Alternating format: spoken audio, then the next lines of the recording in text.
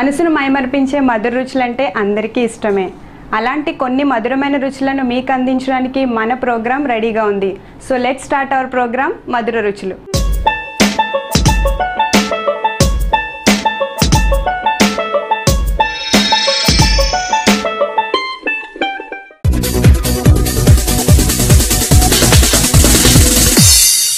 Capsicum gravy masala curry ఎలా తయారు చేయాలో చూద్దాము.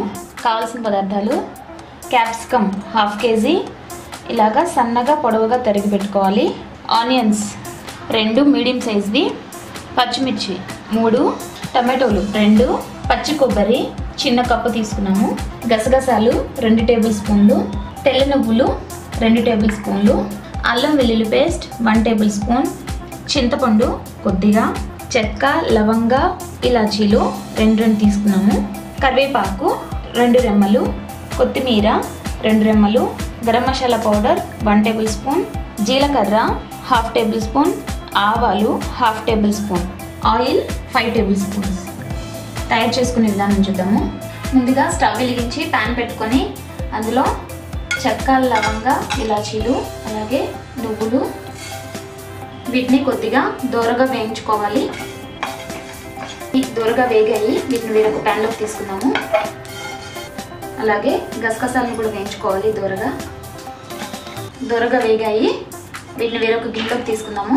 సేమ్ అదే ప్యాన్లో పచ్చి కొబ్బరిని కూడా కొద్దిగా దోరగా వేయించుకున్నాము. దోరగా వేగాయి, వీటిని వేరొక బౌల్లోకి తీసుకున్నాము. ఇప్పుడు వేరొక ప్యాన్ పెట్టుకొని అందులో 5 టేబుల్ స్పూన్ ఆఫ్ ఆయిల్ వేసుకోవాలి. మసాలా కర్రీ కాబట్టి కొంచెం ఎక్కువ ఆయిలే పడుతుంది. ఆయిల్ హీట్ ఎక్కాక అందులో జీలకర్ర అలాగే ఆవాలు వేసుకోవాలి.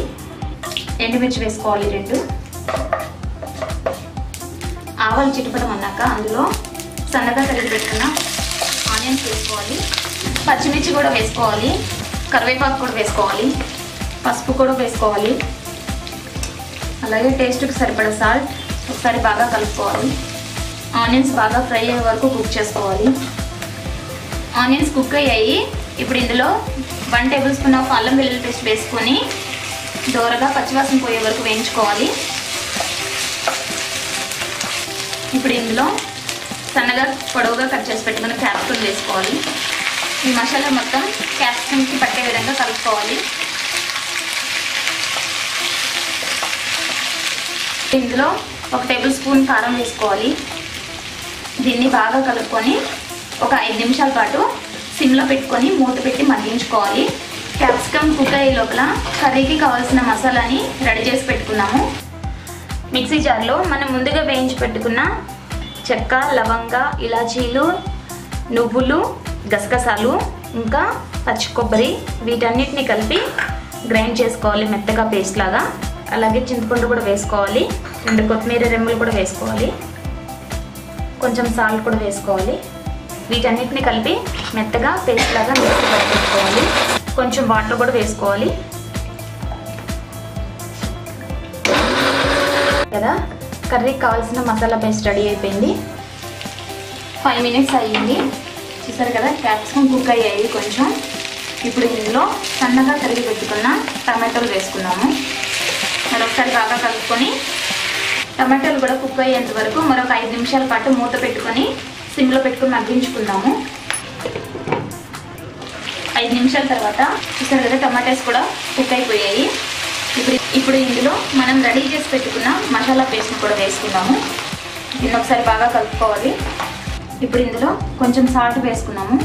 సాల్ట్ చూసుకొని వేసుకోవాలి, ఎందుకంటే ఇందాక మనం రెడీ చేసుకున్న మసాలా పేస్ట్లో కూడా కొంచెం వేసుకున్నాము. దీన్ని ఒక 2 నిమిషాల పాటు కుక్ అవ్వనివ్వాలి. చూసారు కదా, మసాలా కూడా మనం వేసిన మసాలా పేస్ట్ కూడా కుక్ అయిపోయింది. గ్రేవీ కోసం 1 గ్లాస్ వాటర్ యాడ్ చేసుకున్నాము. కొంచెం ఎక్కువ గ్రేవీ కావాలనుకునే వాళ్ళు ఇంకో గ్లాస్ వాటర్ కూడా యాడ్ చేసుకోవచ్చు. ఇప్పుడు దీన్ని ఒకసారి బాగా కలుపుకొని మరొక 5 నిమిషాల పాటు దీన్ని సిమ్లో పెట్టుకొని మూత పెట్టి మగ్గించుకోవాలి. 5 నిమిషాల తర్వాత క్యాప్సికమ్ బాగా కుక్ అయిపోయింది. ఎంతో టేస్టీగా ఉండే capsicum gravy masala curry ready అయిపోయింది.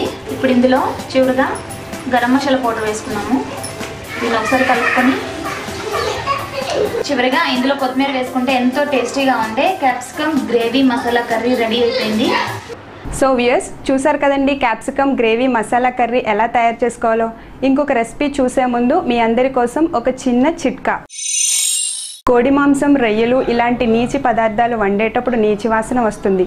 నీచి వాసన రాకుండా ఉండాలి అంటే శుభ్రం చేసి పసుపు యాడ్ చేసి 1 అవర్ పక్కన పెట్టుకోవాలి. తర్వాత వండితే నీచి వాసన రాకుండా ఉంటుంది.